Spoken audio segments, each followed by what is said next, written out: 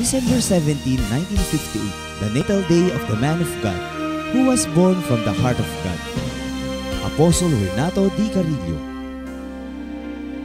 Apostle, the ambassador of God. We are blessed to have such a man of God. These are the kind of men of God we in Europe desire to have. Preacher. But when he preached something like a fire, I know that he's a really man of God. One who was sent by God. God sent him here as a messenger, a timely messenger. Shepherd of God's flock. Nakikita ko ang kanyang work ethic. Nakikita ko ang fruits of his labor, ang paglago ng inyong iglesia. Teacher. Yung message niya, simple pero talagang tumatagos. Kung ito yung mensahe na talagang dadaling ka sa langit. Living like Jesus, man of God. Ako po'y humahanga sa kanyang katapangan, sa panindigan niya sa Panginoon. Humahanga ako sa katapatan niya sa salita ng Diyos.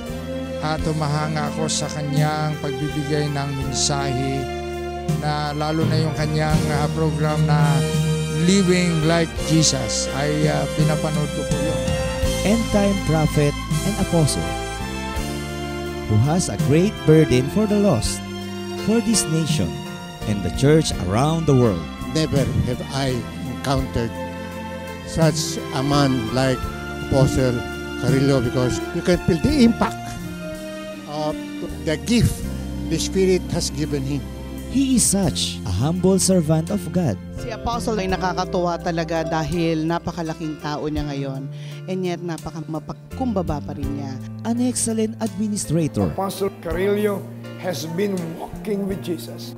I salute the leadership of my dear friend, Apostle Carillo. An anointed pastor's pastor. Nakita ko po na talagang siya ginagamit at kasangkapan ng Diyos at ang anointing na nasa kanya. A loving friend. I am very, very privileged to have him there. I like his prayers because it is so profound and so enlightened and so sincere. An effective counselor. Wonderful. I had blessed every single word the pastor have spoke. It was like God is speaking to me. A passionate comforter. He really ministered with the compassion. Yung passion for God and compassion for people. Yun ang very evident sa kanyang buhay. And the best father to all. Inspiring yung buhay niya. He reminds us of the life of the apostles like the apostle Paul. You're such a blessing, man of God. On your very special day, the heavens and the earth rejoice with you.